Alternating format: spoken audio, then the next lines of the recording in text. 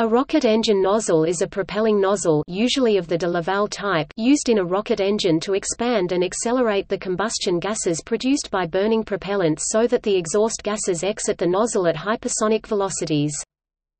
Simply, the rocket pumps and a combustion chamber generates high pressure, a few hundred atmospheres. The nozzle turns the static high-pressure high-temperature gas into rapidly moving gas at near ambient pressure.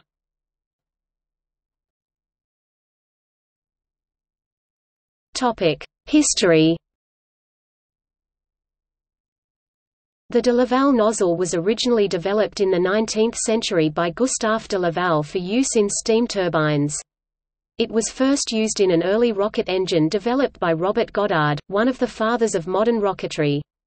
It has since been used in almost all rocket engines, including Walter Thiel's implementation, which made possible Germany's V-2 rocket.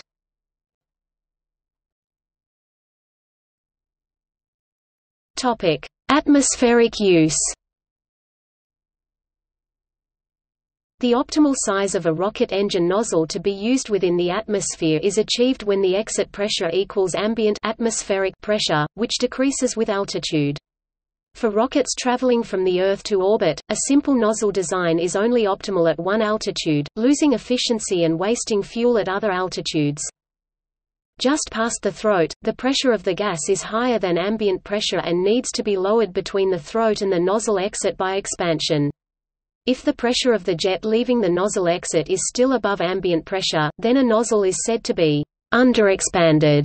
If the jet is below ambient pressure, then it is overexpanded.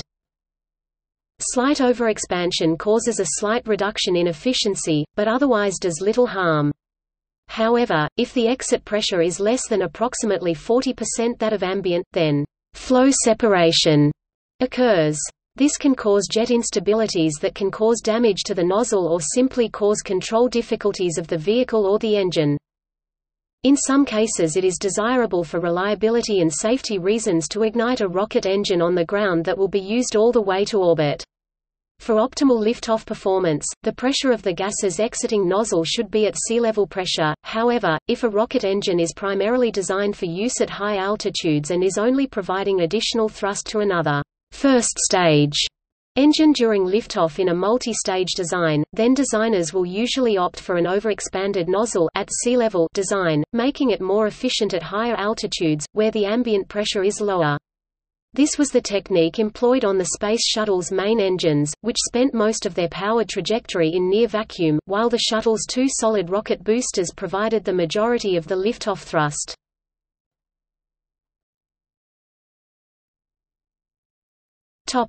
Vacuum use. For nozzles that are used in vacuum or at very high altitude, it is impossible to match ambient pressure. Rather, nozzles with larger area ratio are usually more efficient. However, a very long nozzle has significant mass, a drawback in and of itself. A length that optimizes overall vehicle performance typically has to be found. Additionally, as the temperature of the gas in the nozzle decreases, some components of the exhaust gases, such as water vapor from the combustion process, may condense or even freeze. This is highly undesirable and needs to be avoided. Magnetic nozzles have been proposed for some types of propulsion, for example VASIMR, in which the flow of plasma or ions are directed by magnetic fields instead of walls made of solid materials. These can be advantageous, since a magnetic field itself cannot melt, and the plasma temperatures can reach millions of kelvins. However, there are often thermal design challenges presented by the coils themselves, particularly if superconducting coils are used to form the throat and expansion fields.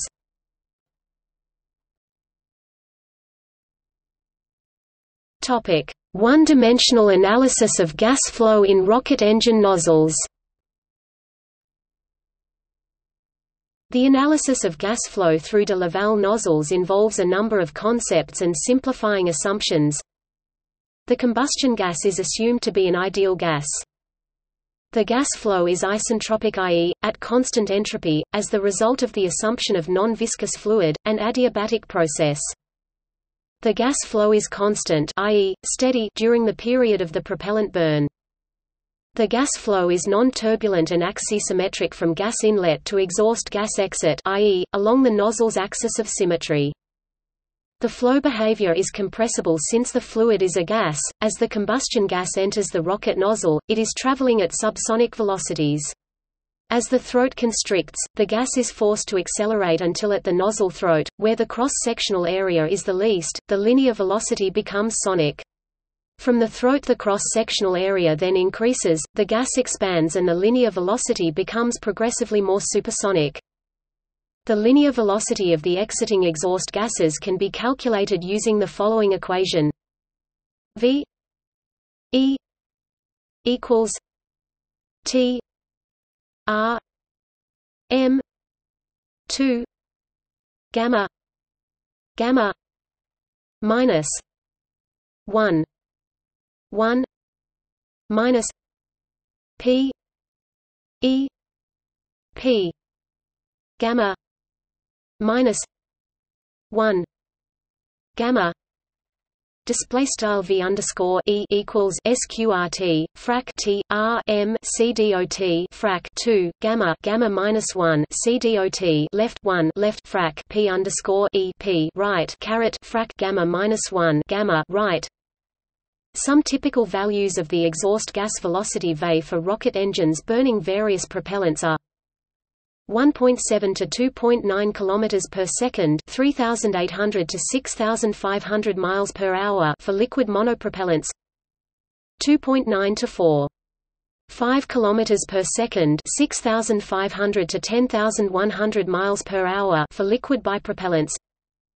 2.1 to 3.2 km per second, 4,700 to 7,200 miles per hour for solid propellants. As a note of interest, V is sometimes referred to as the ideal exhaust gas velocity because it based on the assumption that the exhaust gas behaves as an ideal gas. As an example calculation using the above equation, assume that the propellant combustion gases are, at an absolute pressure entering the nozzle of P. 7.0 megapascals and exit the rocket exhaust at an absolute pressure of PE 0.1 megapascal, at an absolute temperature of T. 3,500 K, with an isentropic expansion factor of gamma 1.22 and a molar mass of M. 22 kilograms per kilomole. Using those values in the above equation yields an exhaust velocity V 2,802 meters per second or 2.80 kilometers per second, which is consistent with above typical values. The technical literature can be very confusing because many authors fail to explain whether they are using the universal gas law constant R, which applies to any ideal gas, or whether they are using the gas law constant Rs, which only applies to a specific individual gas. The relationship between the two constants is Rs equals R, M, where R is the universal gas constant, and M is the molar mass of the gas.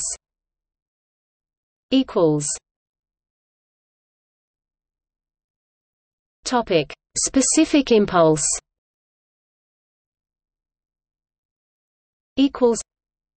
Thrust is the force that moves a rocket through the air or space. Thrust is generated by the propulsion system of the rocket through the application of Newton's third law of motion. For every action there is an equal and opposite reaction. A gas or working fluid is accelerated out the rear of the rocket engine nozzle, and the rocket is accelerated in the opposite direction.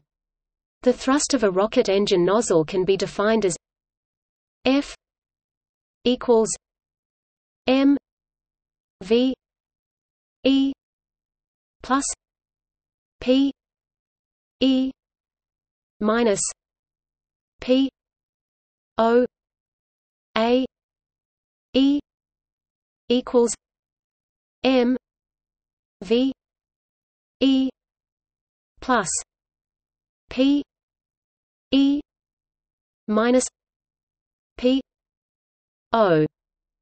m ae display style begin aligned f and equals dot m v underscore text e plus left p underscore text e p underscore text o right a underscore e 2 pt and equals dot m left v underscore text e plus left frac p underscore text e p underscore text o dot m right a underscore text e right end aligned, and for perfectly expanded nozzles this reduces to f equals mveq. Display style f equals dot m v underscore text eq. The specific impulse ISP display style I underscore text sp is the ratio of the thrust produced to the weight flow of the propellants. It is a measure of the fuel efficiency of a rocket engine.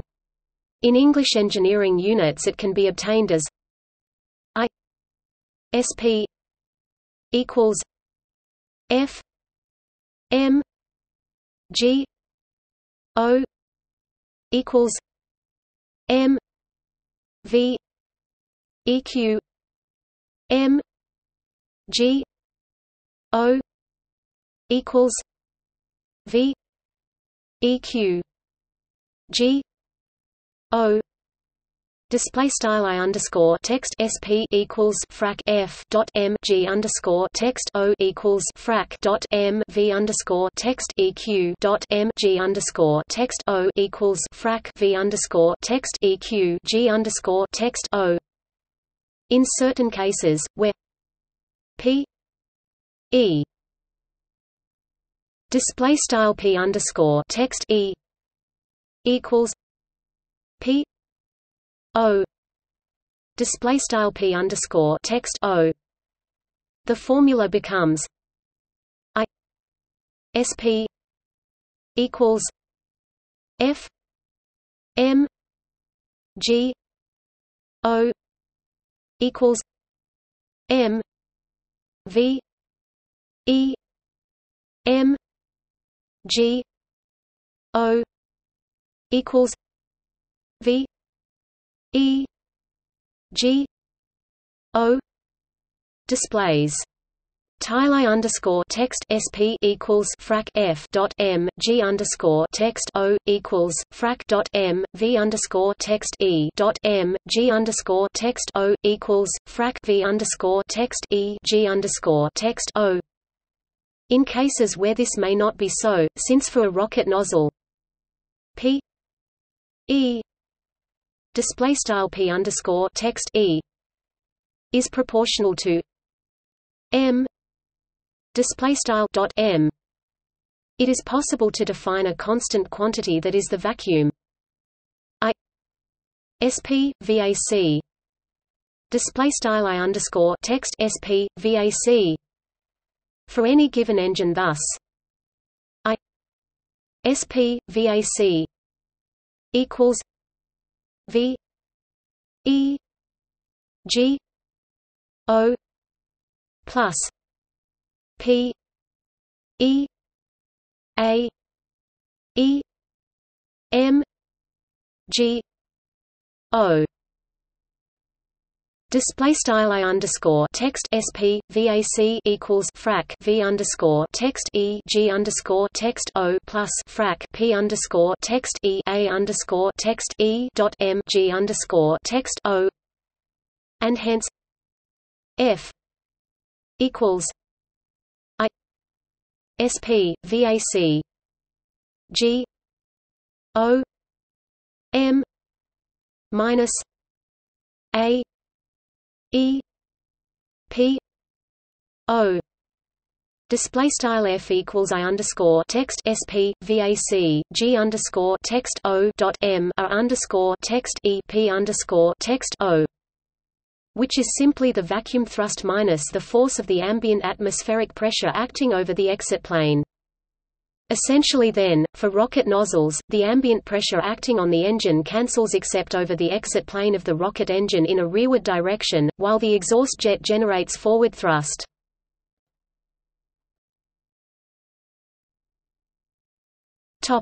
Aerostatic back pressure and optimal expansion. As the gas travels down the expansion part of the nozzle, the pressure and temperature decrease, while the speed of the gas increases. The supersonic nature of the exhaust jet means that the pressure of the exhaust can be significantly different from ambient pressure. The outside air is unable to equalize the pressure upstream due to the very high jet velocity. Therefore, for supersonic nozzles, it is actually possible for the pressure of the gas exiting the nozzle to be significantly below or very greatly above ambient pressure. If the exit pressure is too low, then the jet can separate from the nozzle. This is often unstable, and the jet will generally cause large off-axis thrusts and may mechanically damage the nozzle. This separation generally occurs if the exit pressure drops below roughly 30 to 45% of ambient, but separation may be delayed to far lower pressures if the nozzle is designed to increase the pressure at the rim, as is achieved with the SSME 1 to 2 psi at 15 psi ambient. In addition, as the rocket engine starts up or throttles, the chamber pressure varies, and this generates different levels of efficiency. At low chamber pressures, the engine is almost inevitably going to be grossly overexpanded.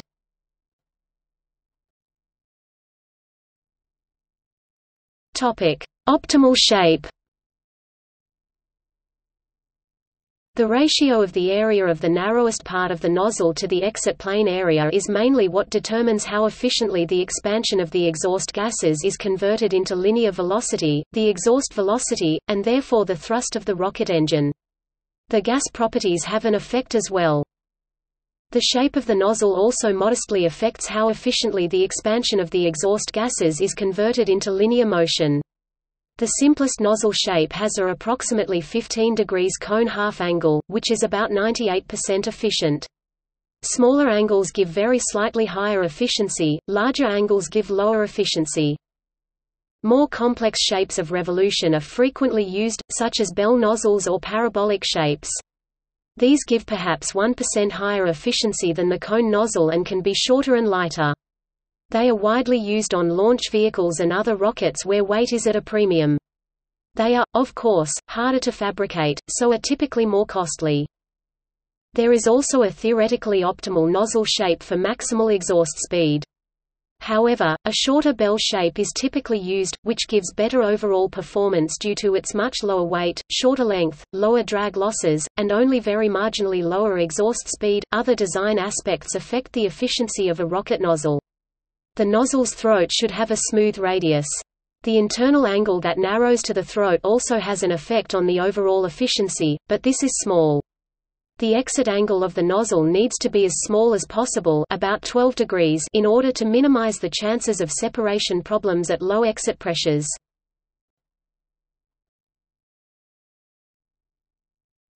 Topic: Advanced designs. A number of more sophisticated designs have been proposed for altitude compensation and other uses. Nozzles with an atmospheric boundary include expansion deflection nozzle, plug nozzle, aerospike, single expansion ramp nozzle (SERN), a linear expansion nozzle, where the gas pressure transfers work only on one side and which could be described as a single-sided aerospike nozzle. Each of these allows the supersonic flow to adapt to the ambient pressure by expanding or contracting, thereby changing the exit ratio so that it is at or near optimal exit pressure for the corresponding altitude. The plug and aerospike nozzles are very similar in that they are radial in flow designs, but plug nozzles feature a solid center body, sometimes truncated, and aerospike nozzles have a base bleed of gases to simulate a solid center body.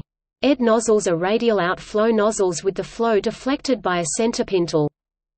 Controlled flow separation nozzles include expanding nozzle, bell nozzles with a removable insert, stepped nozzles, or dual bell nozzles. These are generally very similar to bell nozzles but include an insert or mechanism by which the exit area ratio can be increased as ambient pressure is reduced.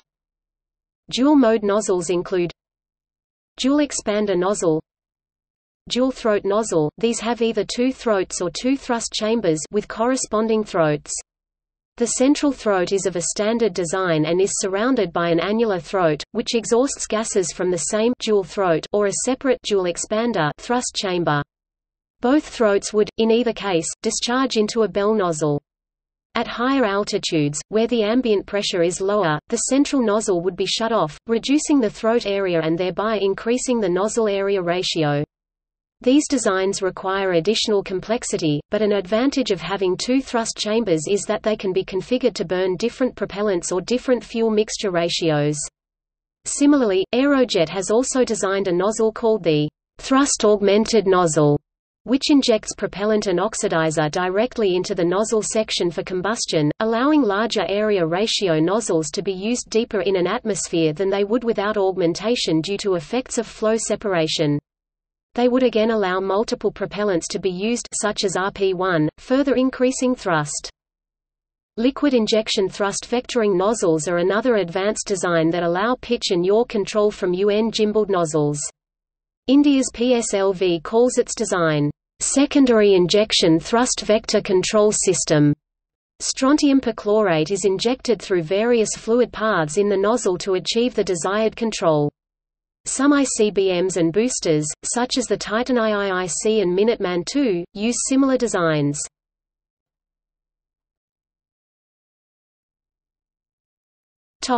See also: choked flow, when a gas velocity reaches the speed of sound in the gas as it flows through a restriction.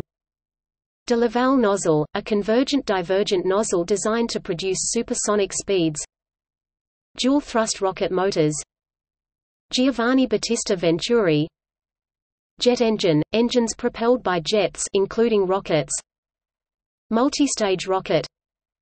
NK-33 Russian rocket engine. Pulse jet engine. Pulsed rocket motor. Reaction engine Skylon, a single-stage to-orbit spaceplane powered by hybrid air-breathing, internal oxygen engine reaction engine Sabre. Rocket vehicles. Rocket engines, used to propel rocket vehicles. SERN, single expansion ramp nozzle, a non-axisymmetric aerospike. Shock diamonds, the visible bands formed in the exhaust of rocket engines. Solid fuel rocket. Spacecraft propulsion. Specific impulse, a measure of exhaust speed. Staged combustion cycle rocket, a type of rocket engine. Venturi effect.